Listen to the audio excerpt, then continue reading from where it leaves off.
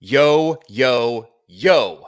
What's up, friends? My name is Joe Idone. I'm here coming to you live a few hours away in South Florida from an impending, potentially massive Hurricane Milton. House is ready to go. All final preparations are issues. Kids are in bed.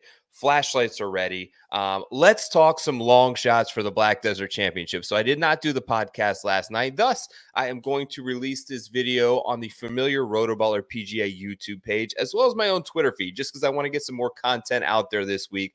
I've actually been looking forward to this tournament for quite a while. I think the Black Desert Resort will look incredible, spectacular on your television screens. The course is sort of carved out of that black lava rock. There are a ton of options on the board. I'm sort of leaning toward the bomber narrative. My course preview piece is out now on the RotoBaller PGA website. It's also on my Twitter feed at Tour Picks if you want to check that out. Completely free of charge. We'll get you all squared away before you make some bets this week, as well as my top 10 power rankings. Thanks to the good people over at RotoBaller for continuing to support this content and everything that I do. You guys are the absolute best. If you are here on the RotoBaller PGA YouTube page, subscribe to this channel, leave me your long shot pick. I'm looking to give away some cool stuff, some Preferred Lines gear, stuff like this t-shirt here. I'm going to send to some people who continue to support the show. Thank you so much. Okay, let's get into some bombs for Utah. First up on the board, we're going to go all the way down to 80-1. That's where I'm starting my long shot card this week. I've got a pick, and I'm going to bring him onto the stage now because he has just been stellar with his approach play. I'm actually quite surprised at what the numbers have produced for my boy Austin Smotherman. 80-1 this week on Smotherman. You see what he did last week at the Sanderson Farms, gaining nearly 7.5 strokes on approach. Lost that all back putting. Now, the week before that, no statistical data in terms of strokes gained that we can point to, but T7 at the Pro Court is a solid result. You see a lot of made cuts. It looks like 7 consecutive starts. At least 4 of them, he's been dominant on approach. His last 3 starts, at least 5.1 gained with his irons. If he can somehow flip the putter, and here's what I'm hoping. Greens that absolutely no one is familiar with, large in size. They look to have a lot of nuance and undulation on these Tom Weiskopf design greens.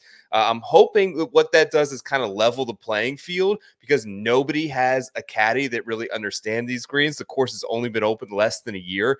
Maybe that gives Smotherman a little bit of a bump. He continues to step on the gas with his iron play, and we know that he's sharp enough at times off the tee to be dominant there as well. Okay, Smotherman, 80-1's on the card. Now, 2 players at 90-1. First off, I'm going back to this guy again this week. You may recognize him from my card last week, but now he moves to the 90-1 spot. I'm talking about my guy, Nick Hardy. Love the way his game has sort of been trending. You see here the driving numbers for Hardy. Above tour average in ball speed, above tour average in driving accuracy, and he's been gaining nearly a half a stroke, more than half a stroke per round on approach for the last 24 rounds played. Look at all this green in that approach column. Look at all this bright green in the off the tee column. Those are the things that I'm looking for out of Hardy. Decent performance last week once again with the T28 at the Sanderson. 4 straight made cuts for him. Young player with a ton of talent. Only has that 1 win in sort of the mixed event.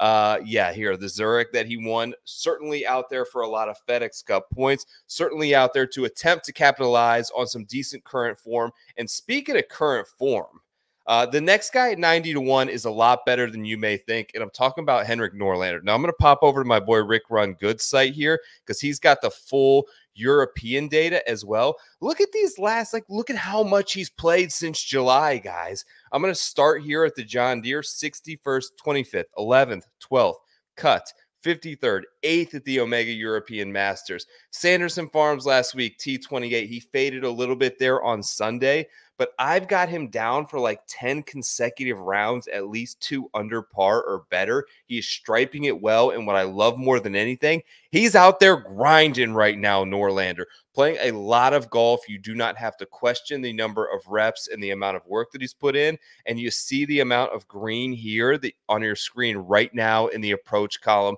Norlander, 90-1. Hardy 90-1, Smotherman 80-1. Stay safe, all my friends all across the state of Florida. I'm thinking about you guys. I'm right here in the trenches. Hope that you all have a great week. Good luck. Enjoy the Black Desert Championship. You guys are the absolute best. Like, retweet, share with a friend if you support this type of content. Thanks again. My name is Joe Idone on behalf of RotoBaller PGA. This has been launching long shots for the Black Desert Championship. Talk to you next week. Peace.